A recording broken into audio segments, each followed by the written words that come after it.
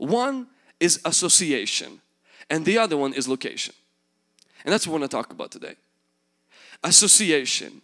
It's when you cleave to church when others leave her. Naomi represents the church today. Naomi has had a lot of losses. Naomi is not where she's supposed to be.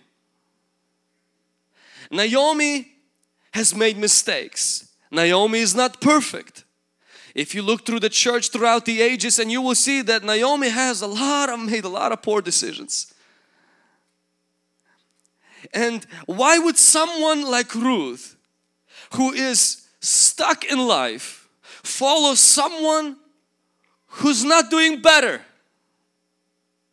Because Ruth knew Naomi may not be where she's supposed to be.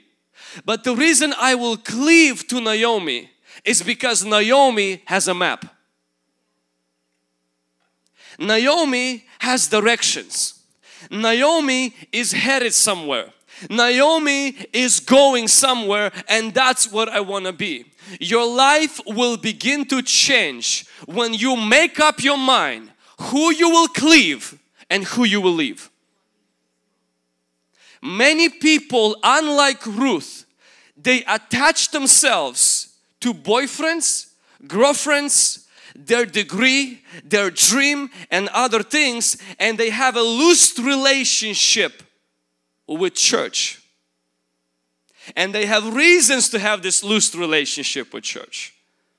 And next thing they find out is that everything in life has a tendency of disappointing you. But when you cleave yourself to the kingdom of God, when you attach yourself to the kingdom of God, and when you make this resolution, me and God, me and the church, me and my home group, me and my Bible, till death do us apart. Something happens in your life. Your life begins to change when you change your association. Every person has to come to a point in their life where in your subconscious you make a decision to get close to God, and you make a decision that there is never going back.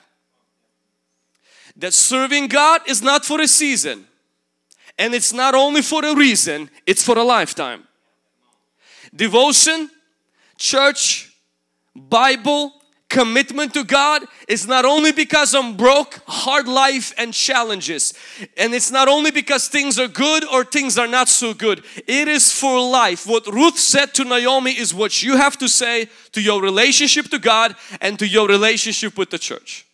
Till death do us apart.